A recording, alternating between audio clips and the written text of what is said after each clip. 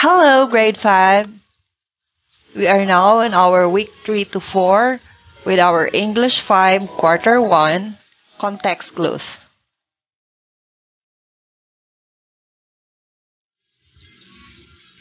So, welcome back to our class. Our learning competency, infer the meaning of unfamiliar words, affix, based on a given context clues, synonyms, antonyms, word parts, and other strategies. Context clues, understanding a sentence or text is essential to have the full grasp of the information embedded in it.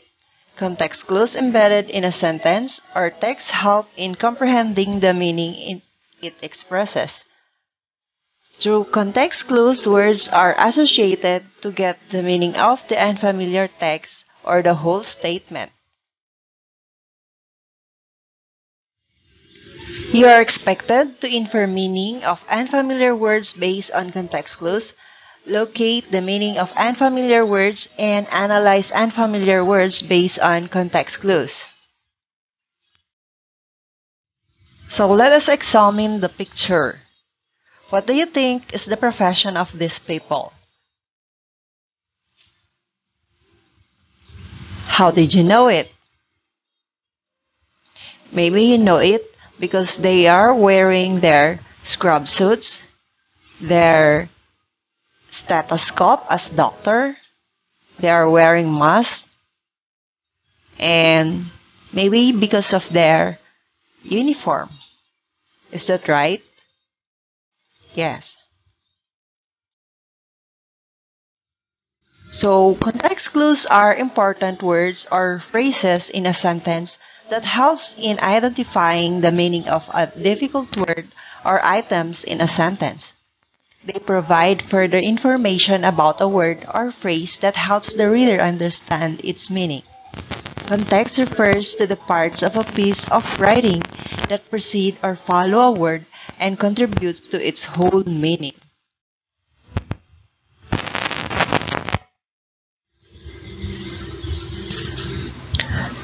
There are different types of context clues, which includes the following. Number 1, synonym or restatement clue. It is a type of context clue that provides the synonyms of words to provide the meaning of an unfamiliar word or words. For example, Lovey shouts continuously or all the time and it makes me uncomfortable. The manager felt remorse or shame for hiring some incompetent employees. So note that the words in yellow are the difficult terms and the underlined word are their synonyms. So dito sa ating example number 1, Lovey shouts continuously. So continuously is the difficult word or yung mahirap na salita. And yung underlined word niya is the synonym. O yung salitang kasing kahulugan sa ating Filipino. So, continuously, ang ibig sabihin niya ay all the time. So, Lovey shouts all the time and it makes me uncomfortable. Laging sumisigaw si Lovey. Ganon. Continuous. Ibig sabihin, tuloy-tuloy, all the time. Ayan. Sa pangalawang halimbawa, the manager felt remorse. So, what is remorse? Remorse is the difficult term in this sentence. So, ano yung remorse? The underlined word is shame. So, shame. Ano ba yung shame? The manager felt remorse or shame for hiring some incompetent employees. Ayan. Remorse, ibig sabihin yan, eto sa na-underlined word ay shame. Ayan. Actually, yung shame ay medyo mahirap pa para sa inyo mga grade 5. So, sa Tagalog ay nakakahiya. The manager felt remorse. O, naramdaman ng manager, nakakahiya. Yun yung nararamdaman ng manager nung nag-hire daw siya ng mga incompetent employees. Incompetent employees, yung mga hindi masyadong nagpe-perform, Siguro lazy, ganon. Mga tamad, ganon. So, yun yung paliwanag dyan sa synonym or restatement clue. The second one is definition or statement clue. It is a type of context clue that provides direct statement or meaning of the unfamiliar words. For example, ossicles are the 3 small bones in the middle ear. Anton's voice is inaudible. No one could hear it. So note again that the words in yellow are the difficult terms and the underlined words are their meaning. So we have here for the first example, ossicles. So what is ossicles? Or what are ossicles? They are the 3 small bones in the middle ear. Yan, it is a part of your middle ear. Yan sa ating loob ng ating tenga. And then, Anton's voice is inaudible. Inaudible, hindi marinig. No one could hear it.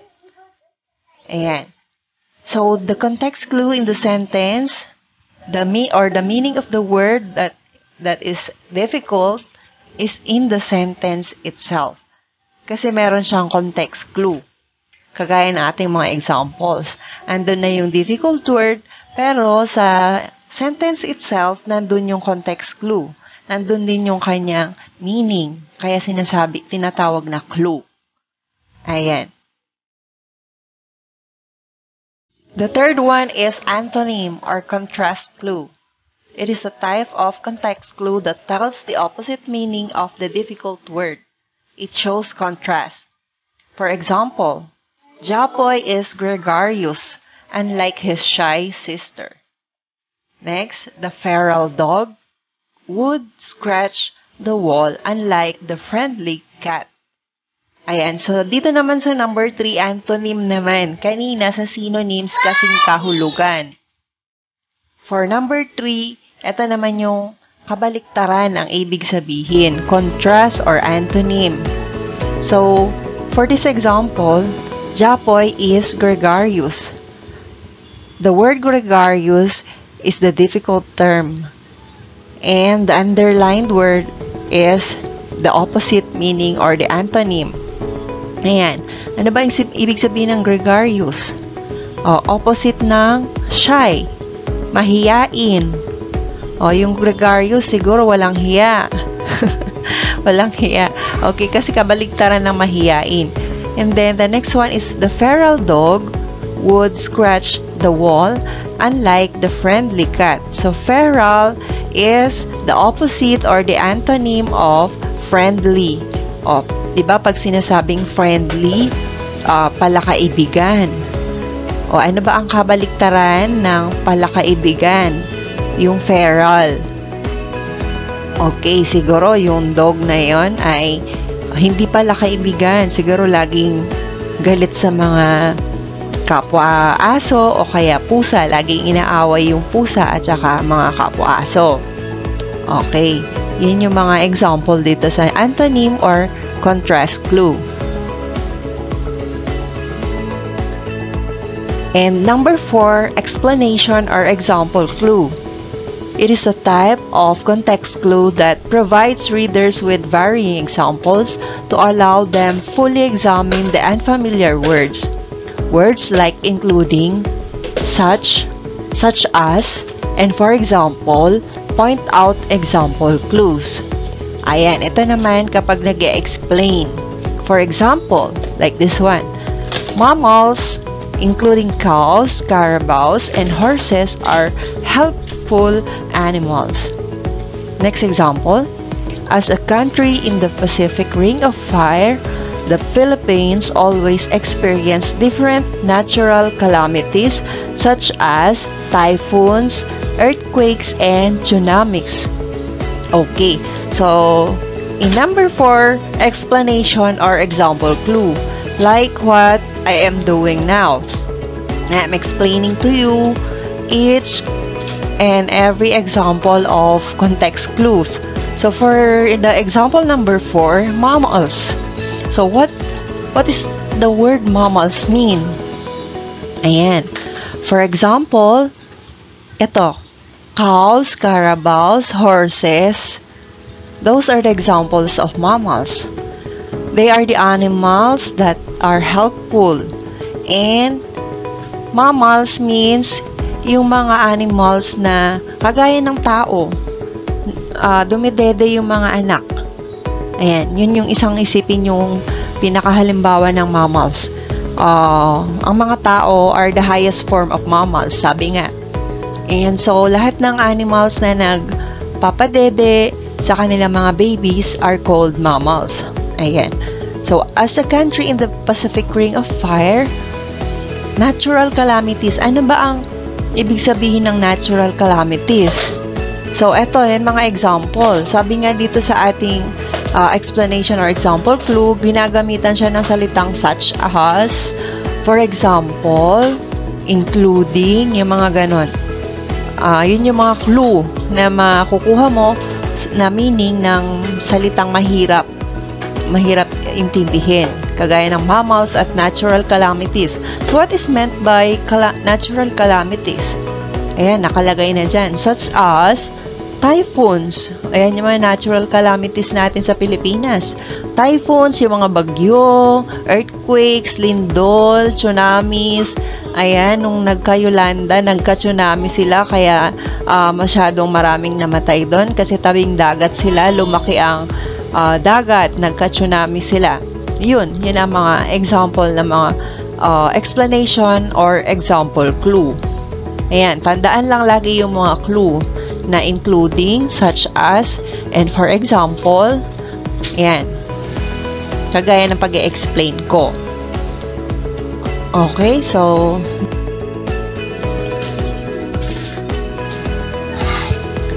number 5, cause and effect or reason-result clue. It is a type of context clue that explains the reason and the result of an event or action.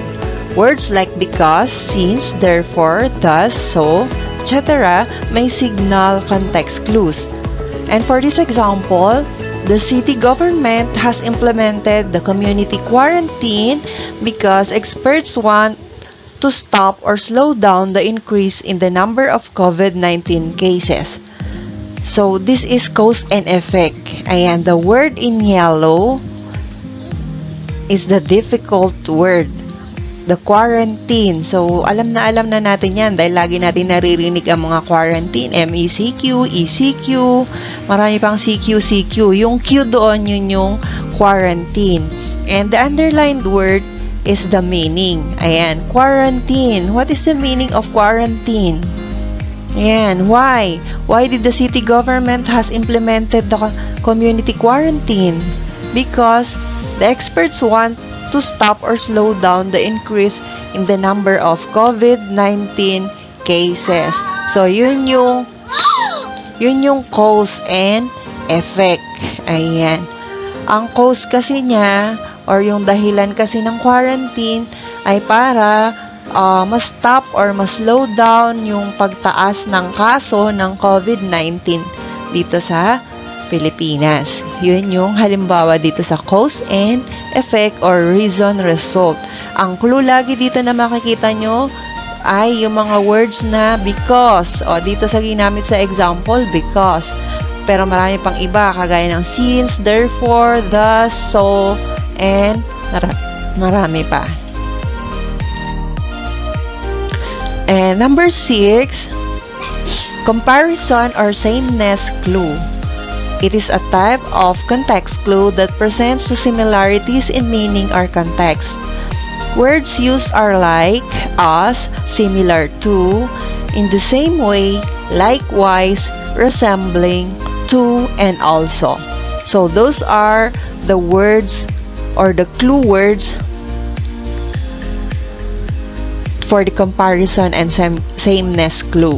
For example, I love the palette of menudo like my brother who loves the taste of a fritada. So, what is meant by palette? Palette. Okay, so taste, comparison, and sameness. Ito, sa unang example, kino-compare niya yung menudo at saka afritada na gusto daw niya yung menudo kagaya ng pagkagusto rin ng kanyang brother sa lasa or taste ng afritada. Yan, sameness or comparison. And the next example is Ethan is fond of mountain escapade the same way with Joy who goes on beach adventure. So the word in yellow is the difficult term again, and the underlined words are their definitions. So kaparehas lang ng escapade yung adventure. Kaya dito sa ating number 6, comparison or sameness. Sameness, pagkakapareho. Ayan. So tandaan lang ulit yung mga context clue na kagaya ng like, as, similar to, in the same way, likewise, resembling to, and also. Yun yung mga context clue or word clue para dito sa comparison or sameness clue. Okay po? And for the last one, last but not the least, inference or general text clue. It is a type of context clue that provides the meaning of unfamiliar words that can be inferred or guessed from the description of the situation. The author provides non-specific clues, often spread over the sentence or number of sentence. So, for example, I wish I had earplugs to avoid vehicles' vociferous noise. So the difficult word here is vociferous. What is meant by vociferous? So we have the underlined words, I wish I had earplugs to avoid vehicles' vociferous noise. So na inference na to, inference. According to the sentence, ayan, merong mga clue sa sentence na nakakalat lang dun sa isang sentence. Yung mahirap na salita, makikita mo rin yung ibig sabihin dito sa mismong sentence. Kagaya ng I wish I had earplugs. Ayan. And for the next example, the administrator's belligerence led to the death of 4 innocent children. So, ano bang ibig sabihin ng belligerence? Nakalagay din dyan mismo sa sentence. Nandyan yung inference. Nandyan yung inference pagka ikaw ay nagbabasa. The meaning is, sa naka-underline na salita, death of 4 innocent children. So, makukuha mo yung ibig sabihin ng difficult words kasi meron din dyan, nandyan mismo sa sentence na binigay. Yan yung context clue na inference or general text clue. Ayan. Sana nakukuha ninyo mga bata ang aking mga paliwanag para hindi naman masayang ang aking pag-explain dito sa aking video. Ayan, so punta na tayo sa ating learning task. Hindi na ako masyadong mag-explain dyan kasi kayo naman ang magsasagot ng inyong mga gawain or learning task. So, you can read it on your own with your modules. And then, pwede nyo balikan yung mga in-explain ko kapag medyo hindi nyo makuha yung sagot sa inyong mga ginagawa. So, until next time, this is Mom Chris, your teacher online. Goodbye. Goodbye, class. Thank you for watching. Hope you learned something. Bye.